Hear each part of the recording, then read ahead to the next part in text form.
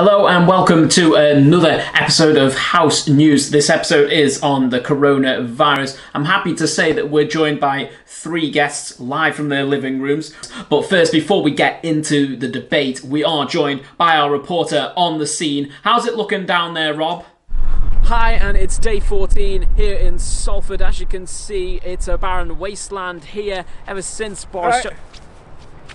There is no one around and people are staying in their houses. Back to you in the studio.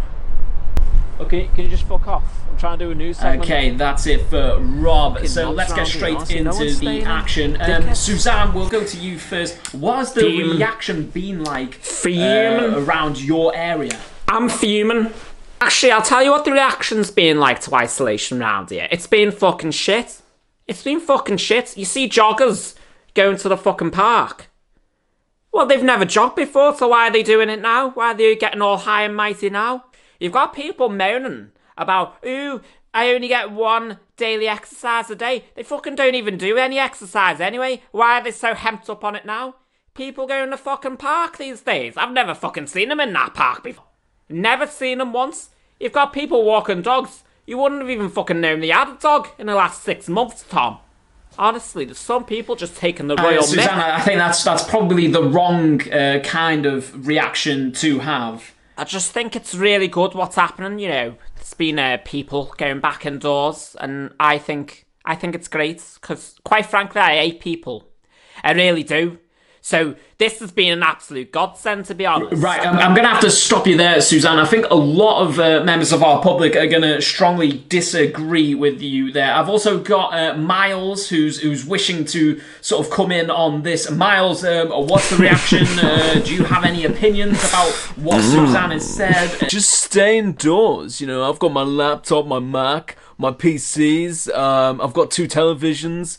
I've got loads of board games, got loads of friends to talk to, so I've been staying indoors for like at least 4 weeks. That was before the coronavirus even hit, because I found out about it first. I saw it in the Chinese news and I thought, way ahead of anyone else, I think way we're getting before a bit anyone off topic else. now. I've been told to bring in Lenny Falwick from Grimtown.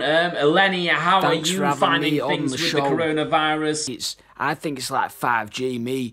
So like, I went to the this big like meeting because this guy called Jared like down road. We went to like this 5G tower the other day and just like asked the worker if he could like bring it down and he said no. So sort of out of ideas at that point, because we thought he'd say yeah, and he didn't.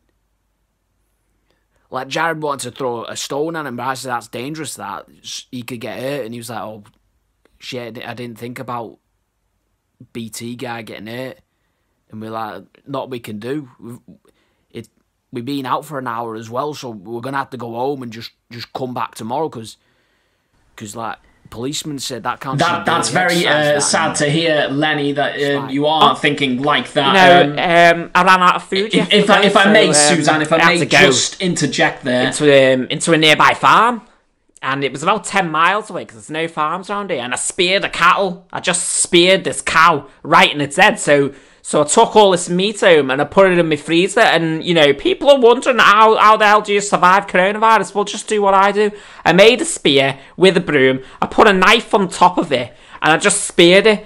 Of course, now we don't have a broom to clear up and the place is a mess. That's everything for today. Join us next time on House News, when hopefully this whole issue will have been resolved.